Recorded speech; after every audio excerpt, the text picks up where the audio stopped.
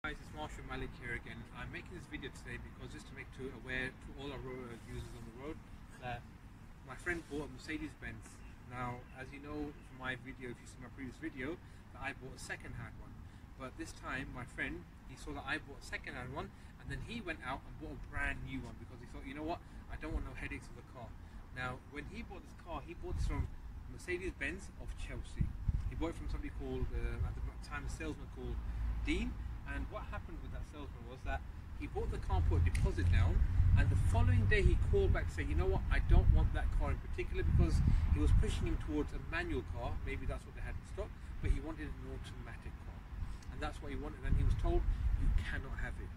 So he got the car, as you can see in front of you, and I'm going to bring him into the video as well. Come into the video, please. And here we are on the stand. Welcome. And this gentleman went out and bought a brand new car. With this brand new car, what happened was that from day one he had problems. You want to tell us about the problems that you had with this car? Yeah, it's from day one I bought a brand new car, Mercedes, from one of the Mercedes Chelsea showroom. Yeah. And one of the customer service guy, his name was Dean. I paid him deposit, yeah, and I asked him about the car, yeah, but he gave us first, he showed us the like a voucher about the manual car, but after that I changed my mind and I called him, please can you put into the automatic, I don't need a manual one, yeah. But he said, no, you can't do it, your deposit will be gone and your car already ordered it and we can't do nothing, yeah. So just from that point alone, the car was missold to you. Yeah. So that's one point, yeah. Straight away that's done. Yeah. Okay, and the second thing, when I take out the car from the showroom, yeah, after approximately 10 to 15 days, the smell was coming, the damp smell was coming from the car, and the knocking noise from the front passenger side wheel was coming at the same time, yeah. But I was ignoring. I said maybe it's for the weather or raining, that's why the smell was coming. But the smell was continuously coming from the car. Day by day it's going worse, yeah.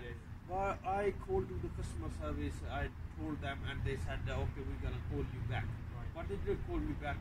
2 months, yeah. But I called them back again and remind them my car is smelly, yeah. But they said, oh, okay, we're gonna make appointment for you, and you can bring the car in one of our service centers, Stratford service center in London, yeah.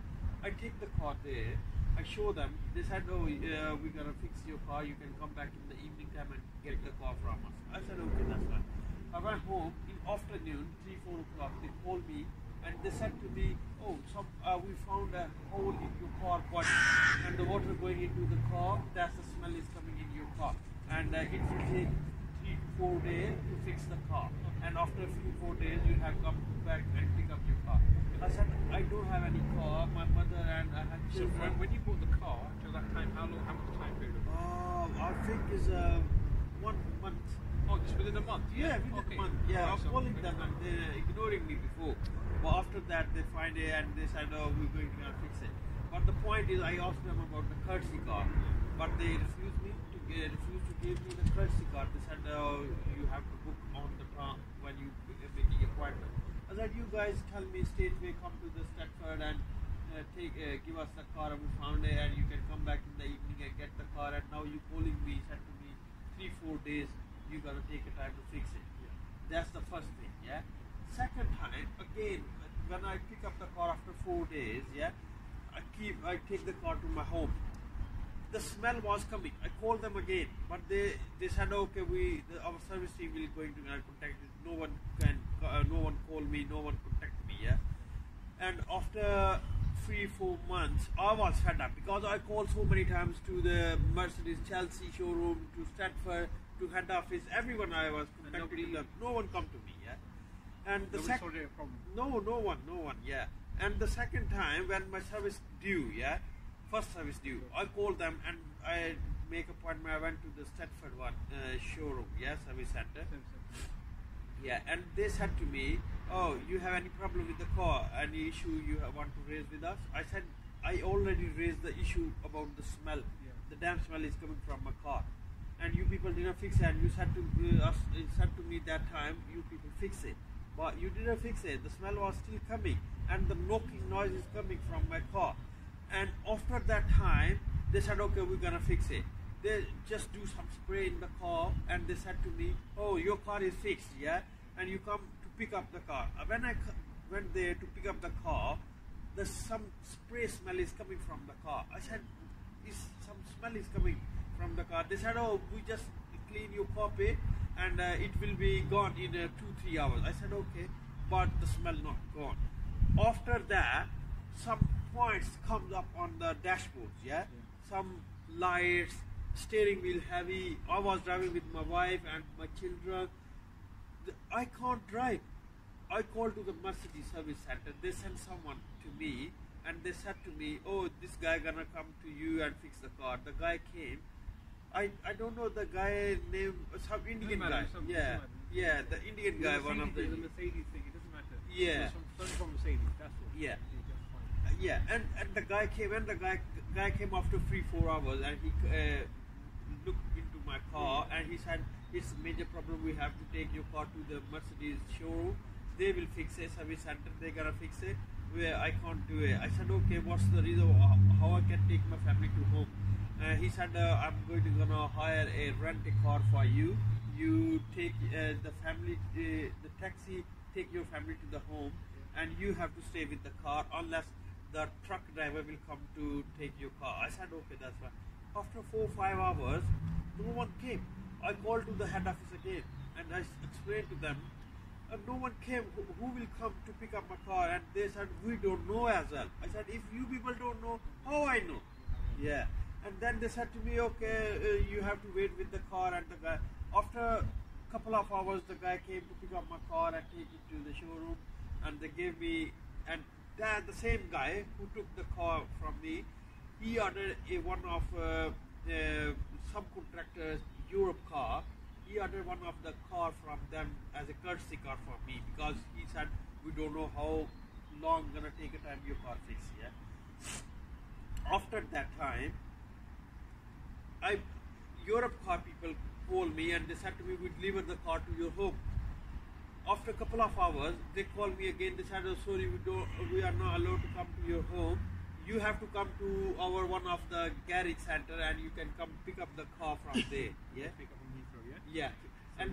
And the point was Heathrow, and it was 3-4 hour drive from my home to there. I said, before you people said to me, "Come to pick up," and now you said to me, "Come to," yeah, that's the way. And second thing, after 2 weeks, they took the car from me. The Mercedes Stratford, one of the guy came from there, and he took the Europe car from me, and he said to me, "Oh, come to take the other Mercedes car." I said, "Okay, that's fine." When I went to pick up the Mercedes car, the Europe car company, they deduct 21 some pence from my account, and they sent me another invoice, £145. I said, "Why you people sending me invoice, and why you deducting money from my account?" And he said to me, "Oh, please contact to the Mercedes one." When I contacted Mercedes, the Mercedes said to me, "Contact to the Europe car." I was confused. What's they going to? Why are they playing with me? Yeah. And then I contacted the Europe car, then Mercedes, and then Europe car, and Europe car. They said, "Oh, we're gonna sort it out your problem." Yeah. But no one sorted. They deduct the money from my account. The second thing, they called me after 1 month and said to me, "Oh, please return the car. The road tax is expired." Which car? The Mercedes gave it to me. They said, "Is the road tax is expired. You have to bring the car to the showroom, and we're gonna update your road tax, and you can take another car from us." I said, "Okay, that's fine." And all my daily routine works, I left it. I went to the showroom. I pick up another car, and I was driving around. Yeah. After four weeks, yeah, nearly 2 months, they called me. They said, "Your car is ready. Come to pick it up." Yeah, and we went there and picked it up, and they're charging me from the tire. They said all the noise and all the things is sorted from your car. I said, "Okay, that's fine." On my way to go back home, the lights came up again on the dashboard. I called them on the straightaway. They said, "Customer service is very busy. We're gonna call you back." I said, "Okay," no one called me. The next day, my wife took my grandmom to the hospital to show to the doctor, and the lights all the comes up, and the steering wheel heavy, and she was panicking, and she had the video as well. We're going to add that video into this video so you can see it for yourselves. Yeah. Panic that you can hear in a voice from that video. So, it's the 3rd of July today and I'm driving and these messages keep coming up and I'm really scared to drive because I feel like something's gonna go wrong. And then sometimes all of it starts flashing. Look at this. This is so scary and my steering is getting a bit heavier. Look what's happening. Look. This is crazy. Today, again, all the signal lights is coming. Look at the date and time on my phone. Look at all the things is coming up on my dashboard. Steering is very heavy. I'm going on somewhere, but I stopped my car. Was panicking, and she has the video as well. We're going to add that video into this video so you can see it for yourselves. Panic that you can hear in a voice from that video. And now I come back from my home and the lights again come up. I was on road 12 and all the lights come up. I pull over the car onto the road of the side. I can't drive and I called to Mercedes so many times. I'm fed up with the new car because my friend, he told me buy a used car, but I don't trust him. I said no, I like the new one because used car I don't trust it. But now what's the Mercedes giving me? This is the brand. What is this brand? This brand giving me this bullshit. What I can do? Okay, so you know, as we're going to go over the points again now. He buys a brand new car from Mercedes. He was missold it from day one because he wanted a car. He was pushed into buying this particular car. When he conferred with his cousins and his uncles and his friends, and they said, "Why are you buying a manual car when you're buying something brand new? Buy an automatic." He had no issues about paying more money because money isn't the issue. And he phoned them back and said, "Right, listen, it just went yesterday when I put a deposit down. I haven't got the car yet. And the thing is, I want an automatic. It wasn't given to him." Then within the month, there's been a hole in the body of this car, and with a hole in the body, what's happened is water's got in there and it's left a damp smell. When I got into it last week when we actually went to pick up the car, instantly you could smell the dampness. If you don't believe, come and see us, contact me, and we'll let you sit in the car and you smell it for yourself. So then you've got that issue there. On top of that issue there, this knocking noise. Now, I remember last week when we went to pick up the car together, he asked the serviceman there that, "Have you checked the car, that you've changed the tyre, here you are, here's the money again." So taking money, Mercedes, no problem. But to give the service in return to make sure that that car is working to its highest quality of what a Mercedes-Benz should be about, is it there? Of course not. Because the salesperson said, "We've thoroughly checked the car, your car is fine to take away." And then as we drive out the service centre and we go our own ways, the lights come back on again. They've had the car for 2 months. This is a 67 plate. So it's not a brand new car. It's under warranty as well. Yes, it's under warranty. It's under warranty as well. Now, just imagine that you've got a car that you can't drive your own car for 2 months. You have a family that you've got to take care of. So you have a wife, you have a couple of children, and you have also elderly that you're taking care of. So you've got to run around and do errands as well.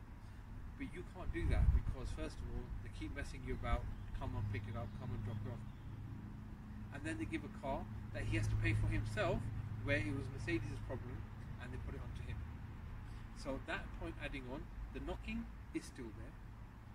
The cluster of problems on the dashboard are still there. And this car from day one has been nothing but a headache. And you've given him a dud car. So Mercedes, take this car back and have it stripped down and check where you went wrong.